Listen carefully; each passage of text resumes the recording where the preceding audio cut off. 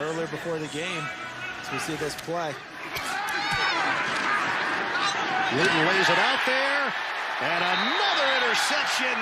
It's Minkah Fitzpatrick. He's got his second of the day.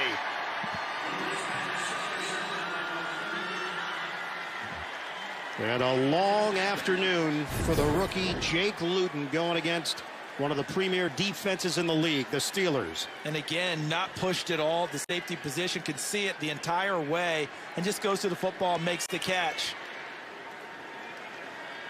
They're going to probably look at it to see if it got to the ground, and that's a tough one for Jake Luton. But Evan Washburn told us earlier in the game, Evan, that Doug Marrone, the head coach, told him the quarterback job's not locked down one way or the other.